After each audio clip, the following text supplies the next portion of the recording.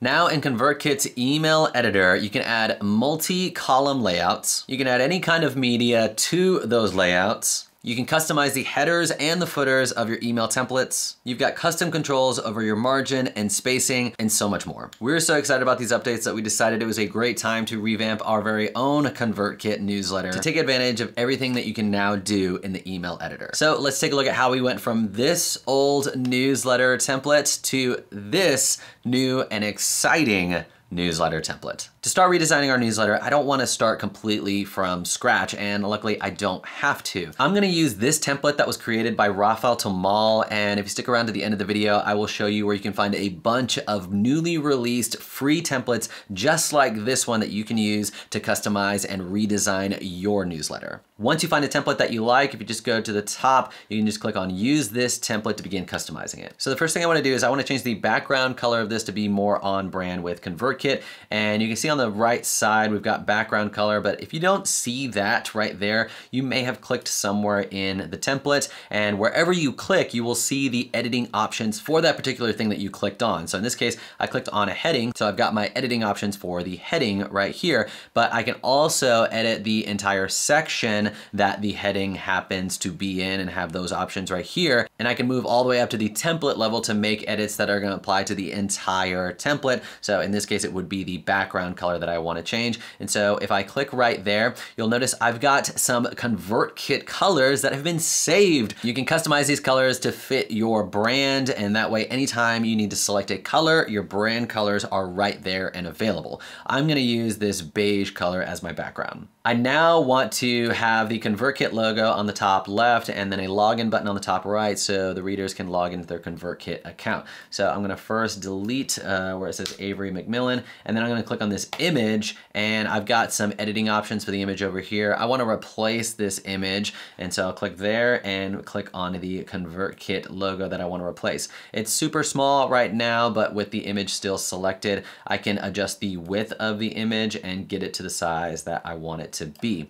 Now I'm going to delete where it says May 2023, and I want to add a button right here. So if I just move my mouse, you'll see that some plus signs appear here. I want to click on the white one because that's going to add my button to the inside of this layout block. If I want to add something above this block or below the block, then I can use these blue plus signs right here. So I'm going to click plus, and then I'm going to click the button right here and then type in login, and I want that to be bold. So I'll highlight it. Bold, things like bold and italicized and underlined are going to be up here. So I can click on bold. And I also want it to be right aligned. So over on my button options right here, I can click on right aligned. And I also want it to be ConvertKit red. So I can just change the background color to be ConvertKit red. Now the spacing's a little bit off right now. It's a little bit lower than I want it to be, but that's because I have a text block above it right here. So if I just click above it and you can see text is selected over here, I'm gonna hit backspace and then it gets rid of that text block. And now the login button kind of takes that space there. So this is looking good. I think I'm ready to move on to the body of the email. So our newsletters typically start with a simple greeting. So I'm not going to need this header or this second header down here. I just want this paragraph text down below. So I'm going to highlight what I don't need and then just hit backspace. I'm going to hit backspace a couple more times to get rid of some of that space. And let me just customize the copy here real quick. So with this text right here, I want to make a few changes. So with my cursor inside the text, you can see my options for the text are up here. I'd like the font to be Arial.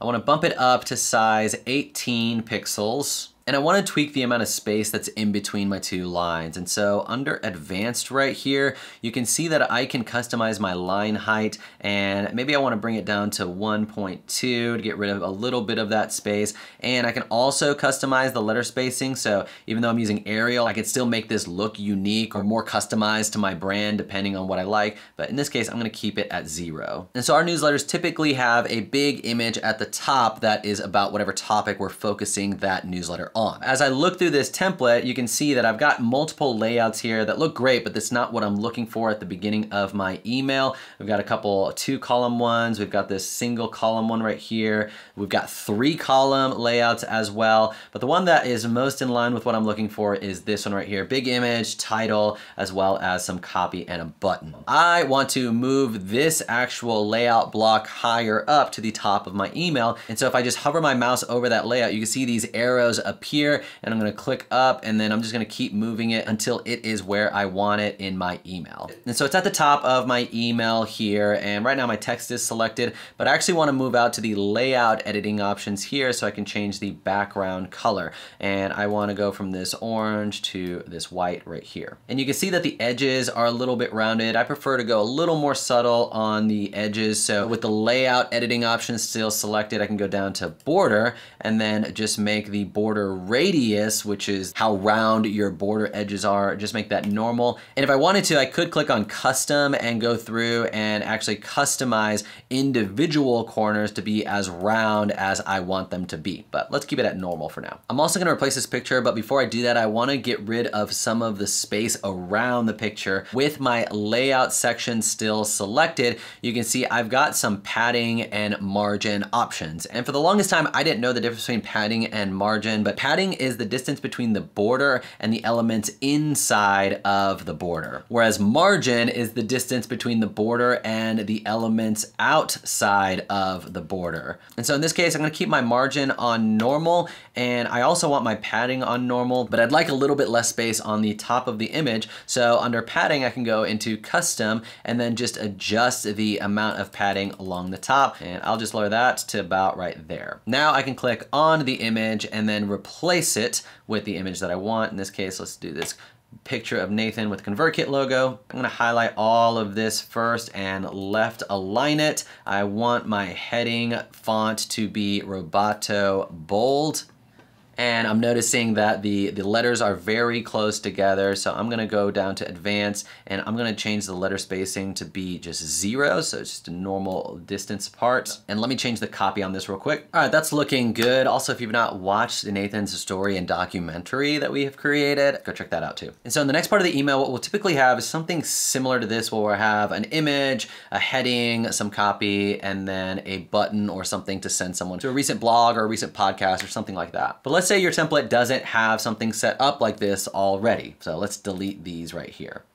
So after clicking on recent articles and then clicking on this plus sign, I'm gonna go down to where it says layout. And over on the right side, you're gonna see 15 different layout options that you can choose from. And this one right here is pretty in line with what I'm looking for. So the first thing I wanna do is swap this image out. So if I click where the image is and click replace, I'm gonna use this little mailbox picture. And so I wanna add some padding to this image, but I'm not gonna go to layout the same way that I did before, but instead, I only want the padding to apply to this particular column, this left side, that space around the image on the left. So I'm gonna click on column right here and then go down to spacing and just put normal padding like that. And right now it's more aligned closer to the top. I'm gonna align it in the middle right here. And now let me just change the copy real quick. There's a few more adjustments that I wanna make to this layout. So I'm actually gonna go to the layout editing options, and I can adjust the gap between the picture and the text on the right. That is a good distance right there.